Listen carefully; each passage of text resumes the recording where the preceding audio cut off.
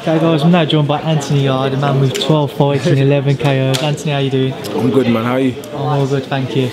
Going in on Saturday against Norbert Nemisapati. Say it off my phone. What do you know about him? Not too much. Just been certain facts that he's been told. Certain facts that have been told to me of him. Which is he fought Anthony Durrell, and Durrell's like 30 something, you know, and won or something like that. In his 30th fight, he fought him, I think. He fought Liam Smith in his 20th fight. And the guys had 26 wins, 18 knockouts, and lost 6, I think. And 2 of them losses were two good fighters. So again, we tried to get a guy undefeated, Ryan Ford. He pulled out for whatever reasons he had. Again, it's business as usual. I just know that I've got a job to do. I'm not focused on what anyone else done with him or anything like that. I just got my job to do on the day. Every opponent's different to every other person. It's about just being the best person you can be. And again, I'll be the same Anthony Yarde on the day. Well, before we come to Ryan Ford, because you don't know much about Nemisapati, how difficult can that be to prepare for it? I prepare for every opponent. My opponent can get changed again, and I'll still be as relaxed as I am now and be doing the same thing because I've prepared for a fight, not for a particular individual or a particular opponent. So again, on fight night, you know, it should be exciting. The level of the opponents that you're facing is going up because of some of the names that Nemisapati has fought before. How far off those world title fights do you think you are? I know Frank said do you believe that's right? Everything's timing for me. Literally everything's timing. It could be a year, it could be 2 years, it could be 8 months. You know, no one knows. No one knows. But again, one thing I do know is about once you get to a certain level, maintaining that. How long are you going to maintain it for? I'm still learning in the sport. I'm still learning a lot in the sport. 12 amateur fights, 12 professional fights. So again, what I'm doing at this level, you know, it's unheard of, really. Sometimes you get a puncher that's very green. He just comes through, rushes his work, but he's a hard puncher. I try not to be like that. I try to box. I'm learning the game of boxing and hit hard and hit in the right places. So again, I'm just enjoying what I'm doing. How difficult as well, or difficult or different, does it make the challenge? Because Nemisapati isn't here today.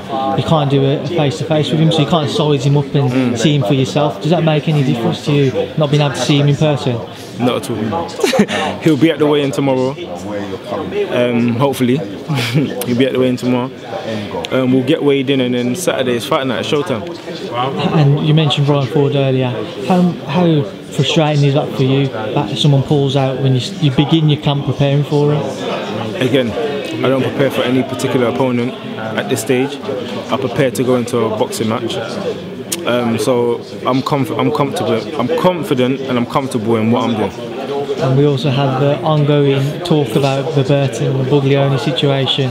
What is going on with that, as far as you know? After this fight, is that what you want now, Buglioni for the British? You know what? I'm just going to make this very clear. I would love to win the British title, love to be the champion of my country and win it outright. Is that my end goal and my end aspiration? No. Would I love to do that along the way? Yes. So again, for me to win the British title would mean a lot to me. But to win a world title would mean a lot more.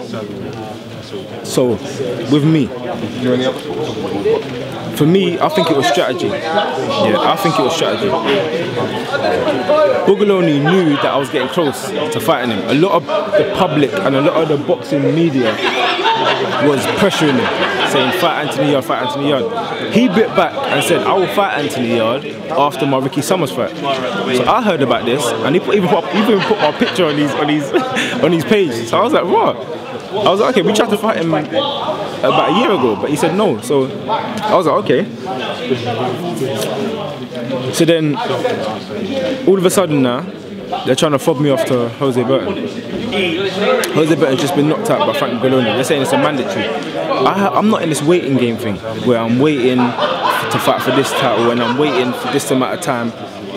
Within that time, I could have about three fights, and again get closer. I've got a top 10 ranking with the WBO. I'm fighting for the international or intercontinental on Saturday, which again gives me another ranking.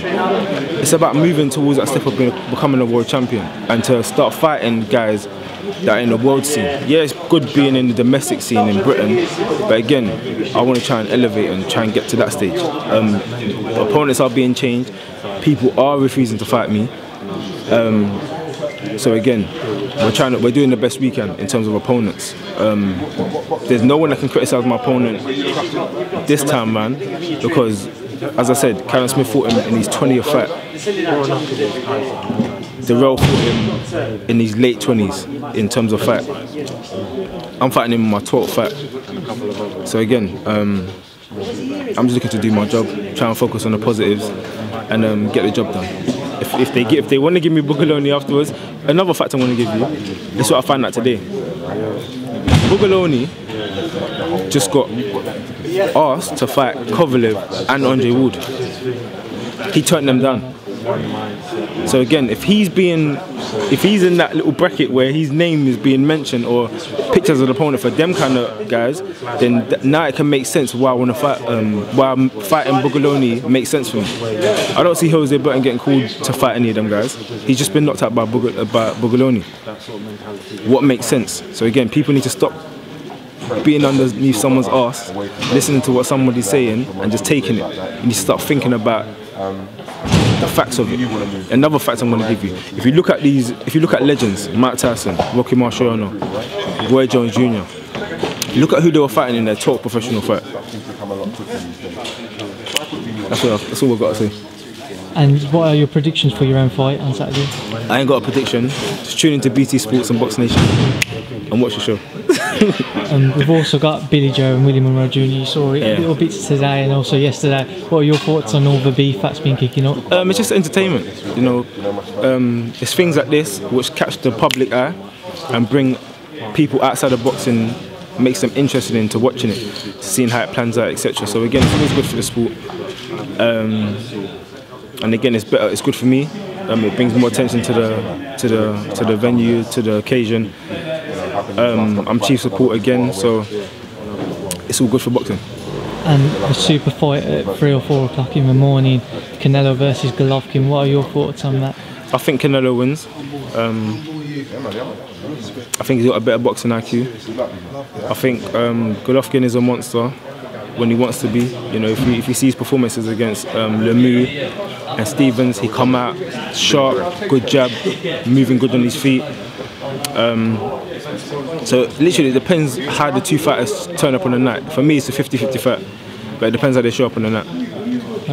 Anthony, before we end, in fact, I just want to admire your coat. You're a man with many nice coats. I'm looking at all these coats that you bring into these press conferences. You know, only if you can feel the material. Thank you. Thank you, bro. Thank you. Love.